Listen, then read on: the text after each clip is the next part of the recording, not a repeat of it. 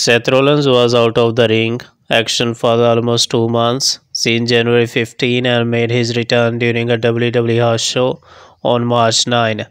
The star preserved himself through rehab, and his determination paid off as he made his in-ring return before the biggest show. During a chat with Justin Barrasso of Sports Illustrated, the former Shield member shared that it broke his heart not to be able to compete in the ring on WWE Raw during his time off.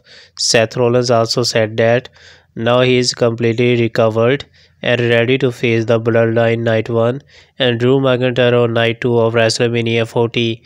He said, "The fact that we missed out on a few Seth Rollins matches on Raw